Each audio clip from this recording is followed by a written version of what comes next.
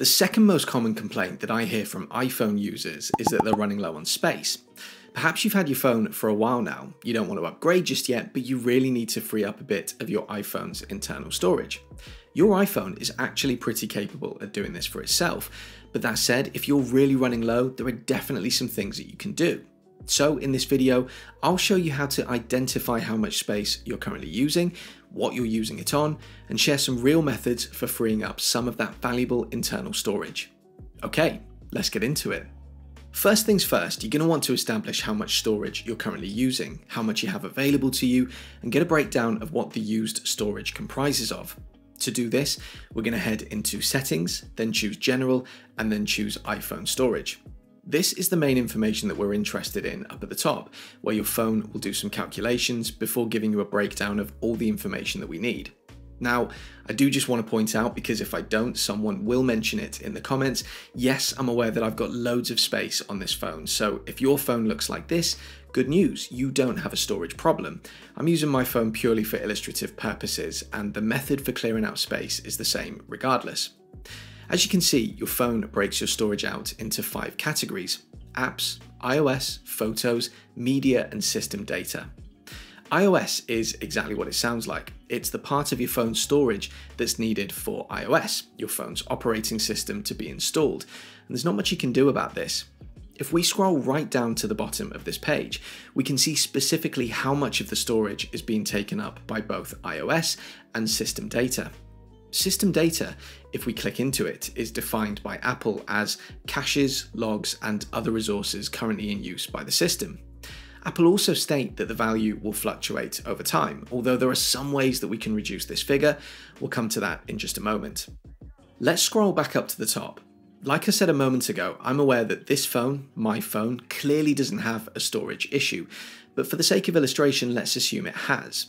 Let's assume that this bar is much larger and that I've only got a couple of gigabytes of space remaining.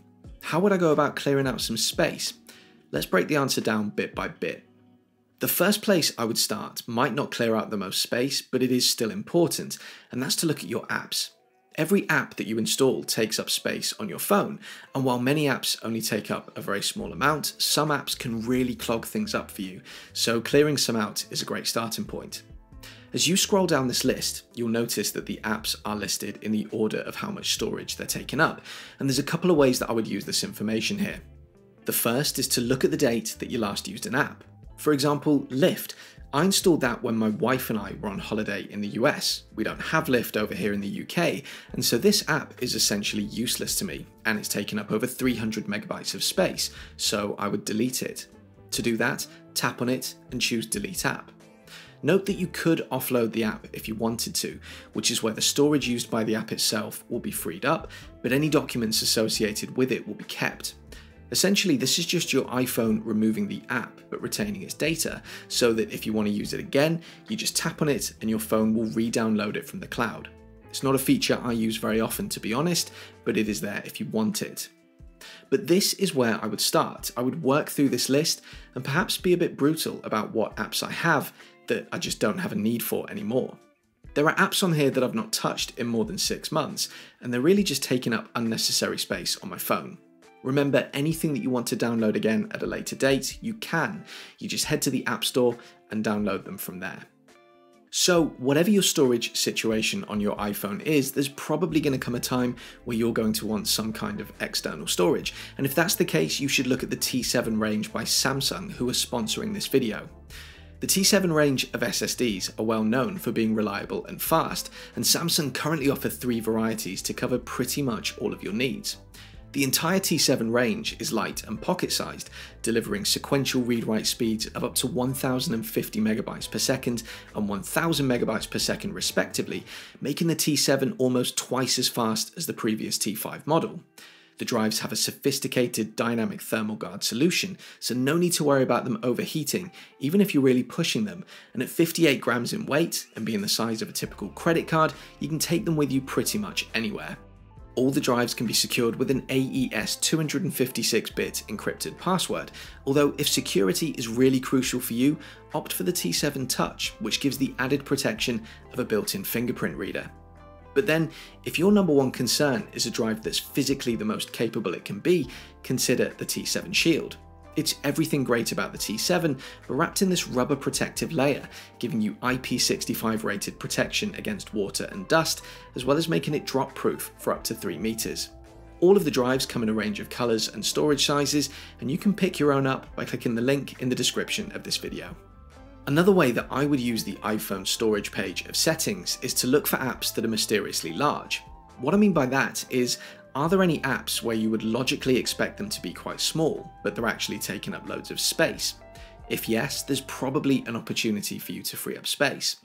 For example, a game like Call of Duty Mobile takes up, according to the apps page on the App Store, 2.5 gigabytes, so I would expect that to be quite large.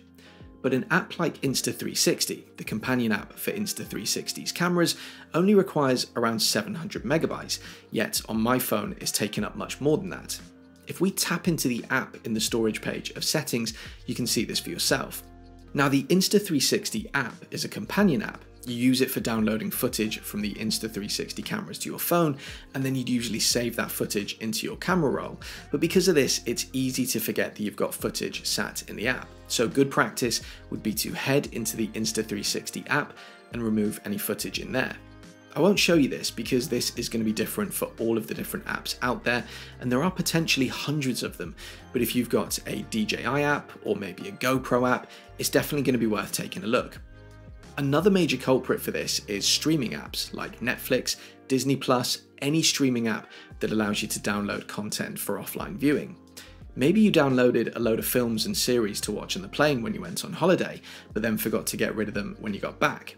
Have a look for these apps here in that list, and if you notice a particularly large storage number associated with any of them, head into the relevant app and start clearing out your downloads.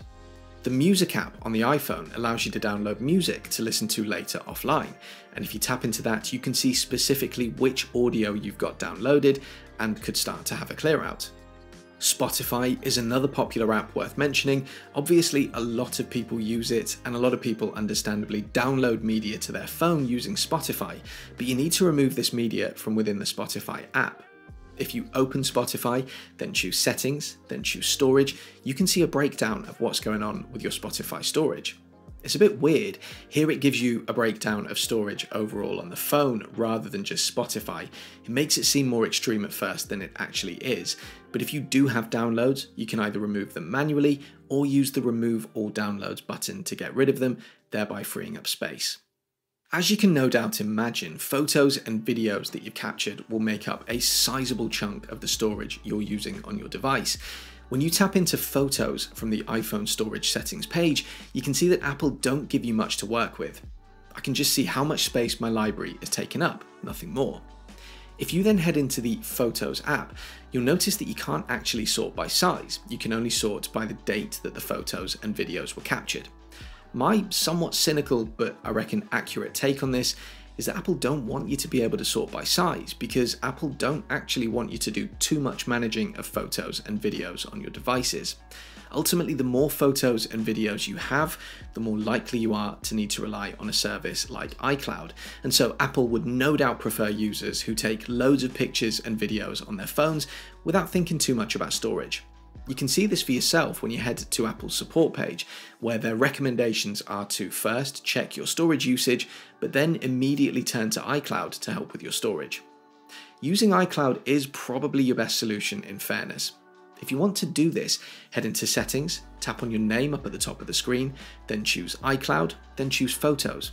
In here, you would enable iCloud Photos and choose Optimize iPhone Storage, so that your phone will look to only store full-res versions of your photos and videos locally when it has the space to do so. Otherwise, it will store them in the cloud instead. Alternatively, if iCloud really isn't for you, you could consider pulling photos and videos from your phone and storing them in an alternative cloud backup, or putting them on a physical drive of some sort. By the way, if you're enjoying the content here, why not consider subscribing to my newsletter, The Proper Weekly? I talk about some tech news from that week, share some behind the scenes of what's going on here on the channel, as well as a tip for a product in the Apple ecosystem. I send the newsletter out each Friday, it's free to sign up, and the sign up link is in the description of this video. Back in the iPhone storage section of your settings menu, another common culprit that's worth taking a look at is messaging apps. Here in the UK, WhatsApp is unfortunately the most commonly used messaging app, so that's the one that I've got taking up space. But for you, this could be Apple's own messaging app, Telegram, Facebook Messenger, or whatever.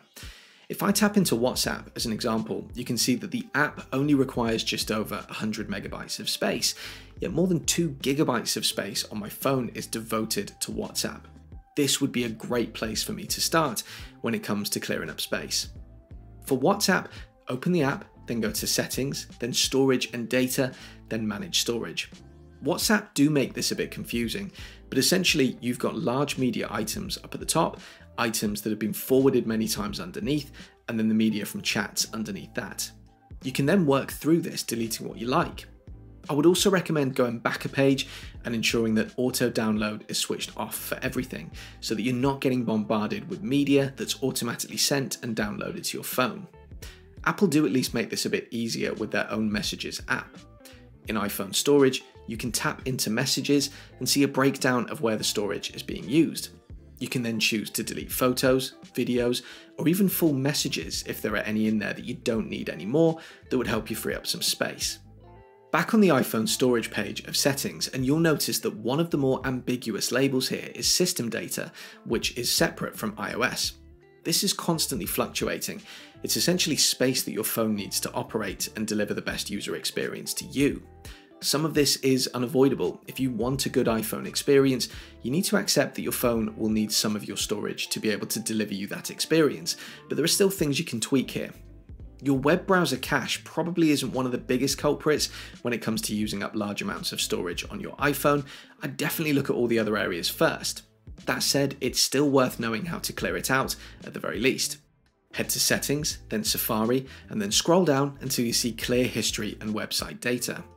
Now obviously there are going to be negative implications to this. Any sites that you'd allowed to keep you logged in, for example, you're going to have to log back in when you visit them now, but you might decide that the trade-off is worth it to gain a bit of storage back. If you head into Settings, then Messages, and scroll down to where it says Keep Messages, you might want to consider changing this from forever to 1 year or 30 days, especially if you text a lot. Those message threads do take up quite a bit of space, so a clear out might not be a bad idea. The Siri voices that you have on your phone can also be taking up more space than you might expect, and if you've auditioned or used different voices before in the past, it's possible that there's files here that you'd be better off getting rid of.